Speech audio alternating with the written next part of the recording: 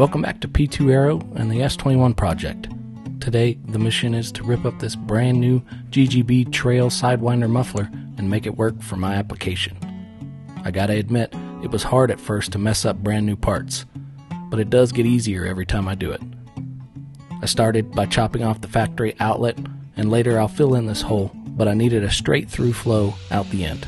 Once I had all that ready, I mocked it up in place and marked for the O2 bung and the angle that I wanted my outlet flange to mount. I'm going to preface this whole video with this one statement. I'm not a professional welder by any means. I'm capable of sticking two like metals together with a torch, and that's about it, so take it easy on me. I limit myself to less than critical applications that wouldn't lead to a death spin towards the earth if it were to fail. Otherwise, I seek wise, capable hands to do the work, as you've all seen me do in previous videos. I looked at all the aftermarket options out there for snowmobiles that come with this engine in it. I settled on this one for its weight savings over a stock setup, but still retaining only a modest decibel gain over the factory machine. None of the units could work straight out of the box, so I knew that I was going to have to modify things as I went. The last thing I wanted was to make an airplane that annoyed anyone within 20 miles of me when I started it up. Sure, I'm not grasping every last bit of horsepower I could if I just ran a straight pipe, but I'm not building a stole drag machine here. It's got to be practical and not sound like a rice burner Honda with a fart can on the back. I figured having the ability to switch out tips would be useful as I fine-tune this once I get things running. For now, I'm going to be running a cheap little resonator as my tip, just to help take any last little bit of Tokyo drift out of that exhaust tone, but if that doesn't work, I'll be able to easily change things up. So I'm going to get on with it here, while you guys enjoy a bit of guitar picking in the background.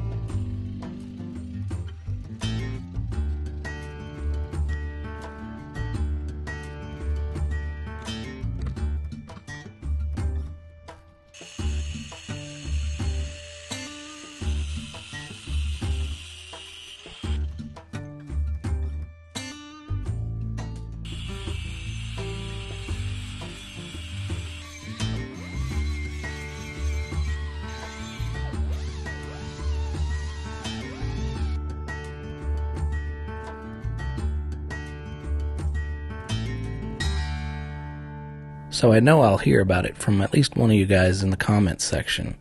I know that a butt joint here is probably less than ideal.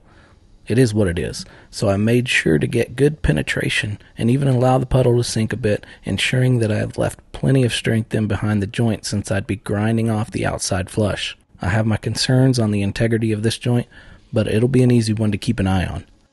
Overall, I think that it looks pretty cool. I still have that big hole to fill on the side of the muffler, as well as finishing up some mounts for all this, but it's a good step towards a functioning setup. Let me know what you think in the comments below, and I'll see you guys all on the next one.